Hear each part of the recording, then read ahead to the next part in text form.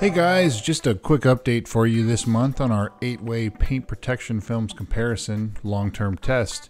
As you've seen in a few of my other videos recently, we actually had some snow here in East Texas, which only actually happens about once every 4 or 5 years. So last 30 days worth of weather on your screen right there. We're now at the 11-month mark of this test, and as usual, we will foam it down, rinse it, foam it again, wash, and of course dry it before we inspect things. If you've been following this test, you will notice how things have begun to discolor quite a bit recently. We've put these films through quite the list of torture tests, including bug guts, self-healing abilities, water spots, spray paint, permanent markers, and so on. One thing that has been suggested still to do is the mustard stain test, so we can see how the film discolors. Is that something that you guys want to see? Let me know in the comments. I will plan on doing a pretty in-depth look at this inside our shop next month at the 1-year mark. Do you want me to keep running this test as is, or do you think I should try to polish the film or use a product like PPF Renew or something like that to bring back some of the luster, get rid of some of the imperfections in the film?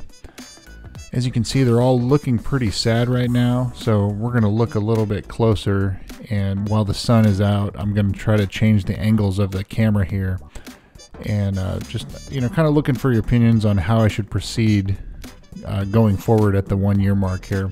This is your test, so I'm willing to listen. Make sure you're subscribed so you get the latest updates, and of course hit that bell icon to get notifications when a new video goes live. Smash that like button, as it really does help out the algorithm so more people get to see these videos.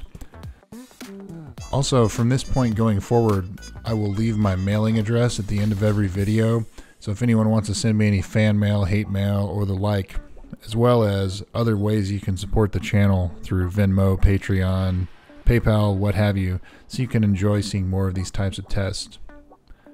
So looking up close at the films,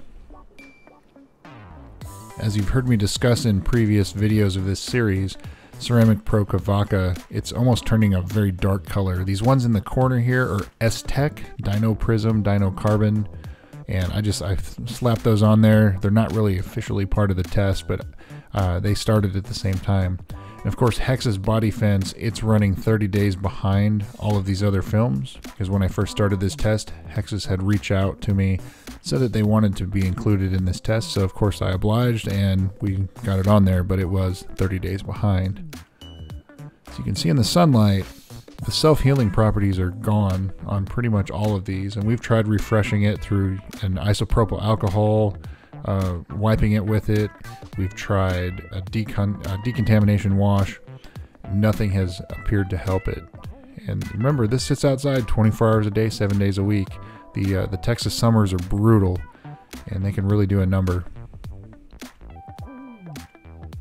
You can see that the depth is still there. It's just the imperfections in the film. The water spotting, especially on Ceramic Pro Kavaka, is really bad. But you see some of those swirl marks in the film. That's just micro abrasions. And they're all to some extent, they're looking very tired, some more than others. But if I had to choose one that's the least amount of discoloration, I still think that Hexis is the least discolored. As far as the clarity, it's hard to tell right now. So, what do you guys think you want to see from this point going forward for the 1-year update and future torture test? Let me know in the comments. Thanks for watching, guys. We will see you soon.